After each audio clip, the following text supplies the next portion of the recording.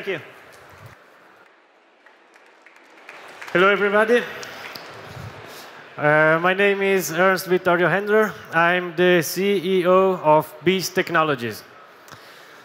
So, 6% of the population of an average Occidental country is lifting weights in the gym, no matter what's their level.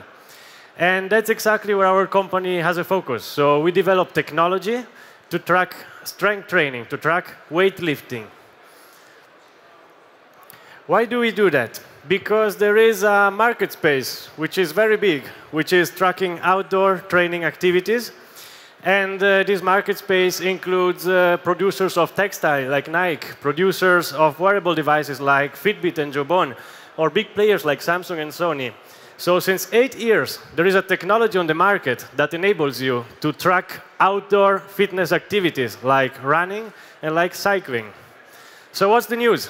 That since 1 year, there is a technology that enables you to track indoor training activity, which is weightlifting.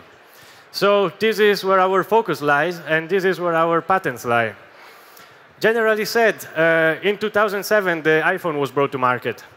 And in 2007, Runtastic was founded. It took 8 years, and now Runtastic is a company that has 40 million users and has been acquired by Adidas. So we are now at the year 1, and we are about to do all the journey to scale and expand exactly the same as these companies within the next years on this market. So where are we? We sold about 800 items right now. We are selling on a global market. So we're based in Italy, but we sell only 3% of our sensors in Italy.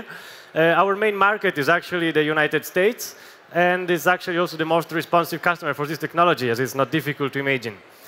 Right now, we're looking for 1 million euros to expand our business in order to scale the technology and make it ready for a consumer market.